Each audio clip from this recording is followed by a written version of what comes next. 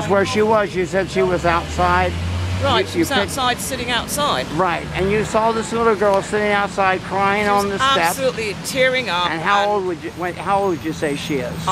She's probably about 5 or 6. Right, and she was just sitting there crying because her grandma wasn't answering the bell. Well, her mom is working, the grandmother's not answering the bell, and she walked home from school by herself.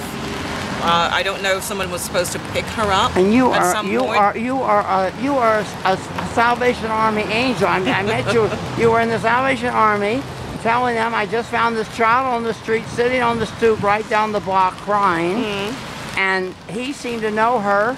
Right. Well, thank goodness that she's she's well known in the neighborhood. Right. So because of you, that child could have been kidnapped, could have been murdered, absolutely, could have been dragged off by other children and gotten be alerted, child Amber Alert. Absolutely. And because of you, and what were you doing? Are you just shopping or on your way? Just shopping, stopping by to say hello to Richard, who's the manager at the. Oh, they're wonderful here at the Union City. Absolutely. I just spent. It is one of the best. I go to all of them, but he is one of the best. He's a nice person. Right.